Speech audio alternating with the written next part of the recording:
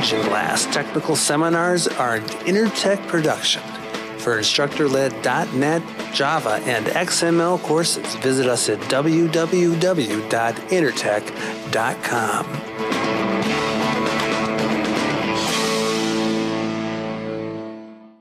What about formatting?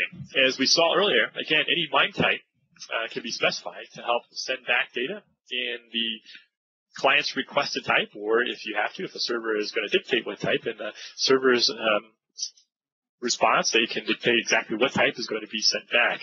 The nice thing about JAX-RS is it's already been buckled to the Java architecture for XML binding, what's known as JAXB. And if you've used SOAP, you're probably very familiar with this API. It was what allowed us to take any kind of a Java bean and using this binding, allow for it to be marshaled and unmarshaled in the SOAP XML format. Well, the same API is also used by the JAX-RS community to help marshal and unmarshal our Java data, our Java objects into types that include things like XML, but also things like JSON. So how does that work? Well, let's say that you and I, in our RESTful web service, want to communicate student information. So we develop a very simple student class. And that student class represents information like our student's ID, their name, grades, things of that nature. We'd have maybe setters and getters and constructors in that student.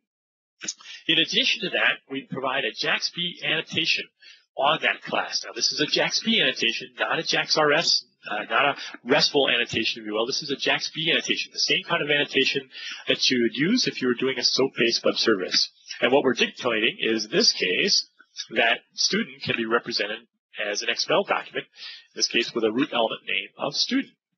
By providing this base class, this student POJO, with the JAXB annotation, we can then use those JAXB annotated types in our RESTful web service world. So in a resource I'm calling student resource, where I've got a path that maps the URI of /students to that resource, on a GET request, you'll notice here I've got a method called getStudent. Notice this time, however, I'm not returning a simple string or void or anything in that nature, not even a primitive. What I'm returning is a student object out of this RESTful web service. Now, what happens? Well, JAX-RS takes a look at the student class and notices that it has the JAXB annotation, and so it will now use that mechanism along with the app produces application XML and recognizes that what I want to do is take my return student object and return that in XML format. So as long as my JAX-RS methods return a type that is JAXB annotated, then what I get back is formatting that might be in something other than simple string or comma-separated type of information.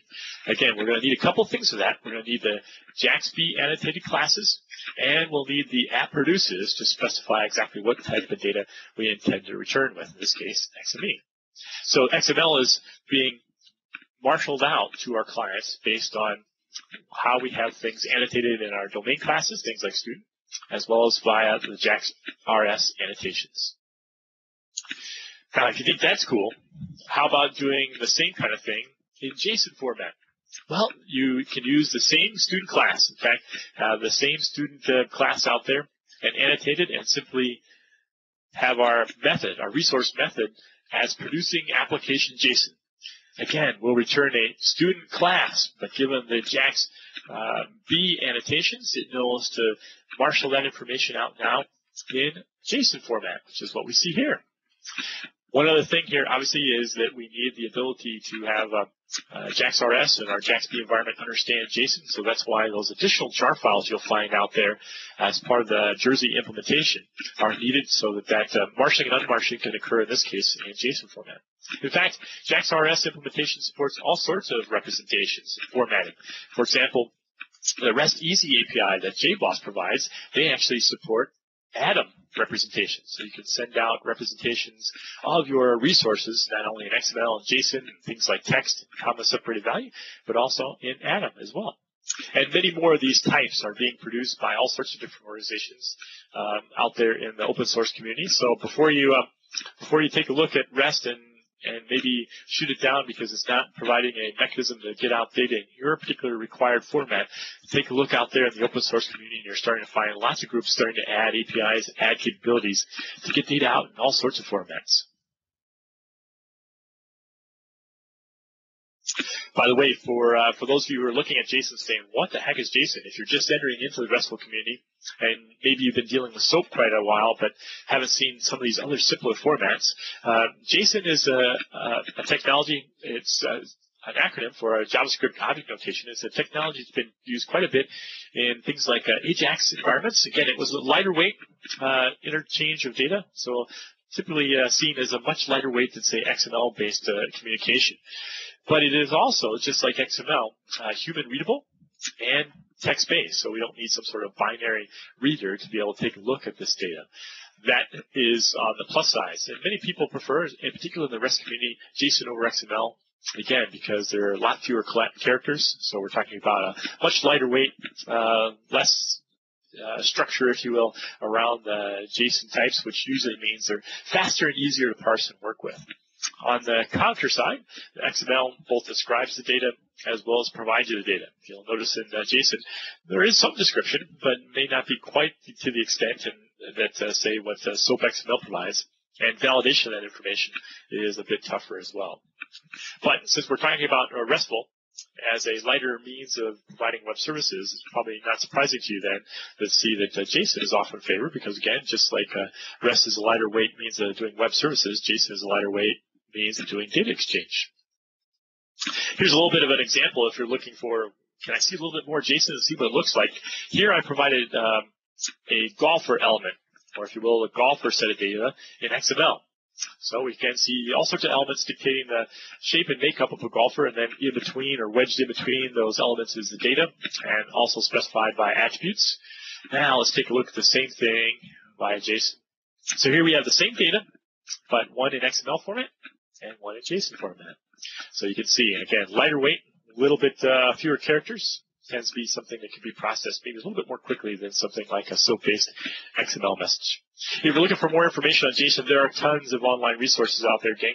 Just go out and your favorite Google search engine, Google or Yahoo, and type JSON, and you'll be taken to wonderful tutorial sites. I've also placed some of the resources in my list of resources for RESTful community that will help assist you in the tutorial on JSON as well. Let's talk a little bit more about how these RESTful web services and JAX-RS operate underneath the covers. As we see, they're just plain old Java objects, annotated to dictate the format, annotated for us to be able to receive and send out all sorts of parameter data. One other thing we might want to dictate, though, via annotations is how they operate inside the server environment. What do I mean by that? Well, again, since these are just plain old Java objects, by default, what happens in this JAX-RS environment is that for each request that comes in, an instance of our resource gets created, and it responds to that request. Well, that's simple enough. Obviously, that creates some issues, as you can imagine, with regard to how fast it can do that. If you're talking about a system that needs to respond to millions and millions of requests, that certainly takes a hit on response time and potentially also on the scale of our application. So how can we maybe improve that a bit?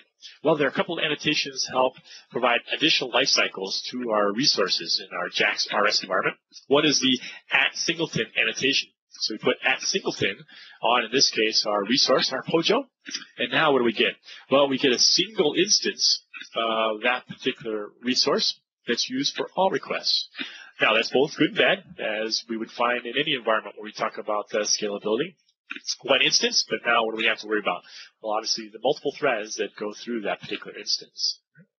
If you don't like that, we also have the @per-session annotation as kind of a medium between the singleton and per-request type of resource. The @per-session allows us to signify that we'd like that resource to be created as a new instance for each client session. When the client session goes away, then that particular instance goes away. You might notice, too, with regard to these particular annotations, that is the @singleton, the @per-session, these annotations are Jersey implementation specific. In other words, the JAX-RS API, the specification today, doesn't deal with these additional lifecycle capabilities. So if you're using these annotations to help in scalability or performance, recognize you are tending towards the Jersey implementation specifics. In fact, you'll find that you'll have to import com, sun, Jersey names as part of your application code. That may change at some point in the future, but at least today those are locked into Jersey. You'll find similar types of implementations in some of the other RESTful implementations of JAX-RS out there. In other words, they provide the JAX-RS API, but then some additional capability to handle things like the lifecycle. For more free learning resources and to see the latest lineup of our instructor-led .NET, Java, and XML courses, visit us at www.intertech.com.